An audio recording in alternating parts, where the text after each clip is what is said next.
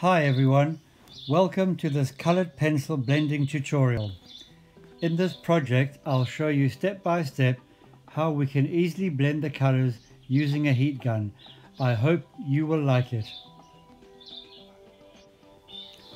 For this video I'm using Hahnemuhle Sketch paper, which is 100% cotton and 140 grams per meter square. I'll use Prismacolor colored pencils and a colorless blender, a craft knife, and of course the heat gun. You can use a hairdryer if you don't have a heat gun. The pencils, colors, hues I've used are listed in the description. I started by drawing the apple with an indigo blue colored pencil.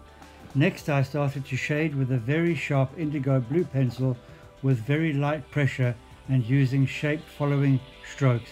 It is very important to keep your colored pencils nice and sharp. As I approached the light area, I made the layer less dense. I used the same pencil for the cast shadow with the same point and pressure. Now I applied a layer of Tuscan red over the indigo blue using the same sharp point and light pressure. Now I applied a layer of Spanish orange at the center bottom of the apple and in the area adjacent to the shadow, and yellowed orange on the light side of the apple. Again, with light pressure and a sharp point following the contour of the apple, I left an area without any color for the highlight.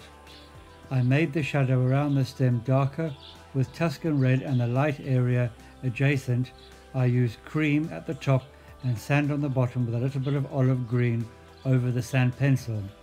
So basically you keep adding layers of colors, then using the heat making it easier to blend the colors. You can add as many layers as you want. If you would like to see the real-time tutorial, please go to my Patreon page linked in the description and you can watch 30 minutes of this video.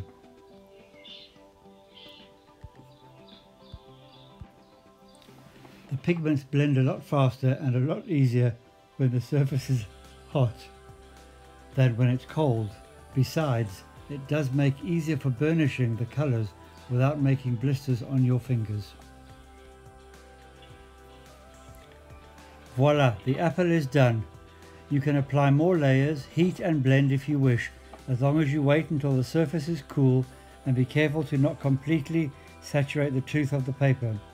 If that happens and the paper won't accept any more pigment, spray a couple of light coats of workable fixative and that will allow you to continue layering without any problem. I really hope you enjoyed making this project with me. Thank you so much for your support, and if you would like to see more tutorials like this in other medium, leave a comment or message me. I would love to know your opinions too.